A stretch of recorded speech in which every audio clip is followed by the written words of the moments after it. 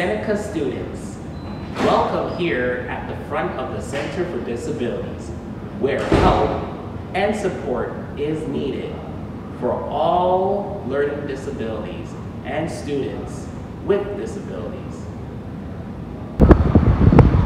Seneca is back at school wondering about the possible expectations that will accommodate needs that will maintain knowledge for students.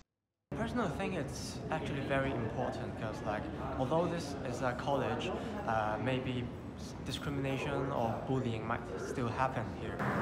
Seneca Polytechnic in the Center with Disabilities Department bonds connection, providing trust and integrity for students. A lot of students with IEPs can get accommodations on their assignments, so whether it be extra time or an extension, stuff like that. Students with disabilities are more welcome to register for possible accommodations that they have to offer. For Say News, I am Kenny Hope in Toronto.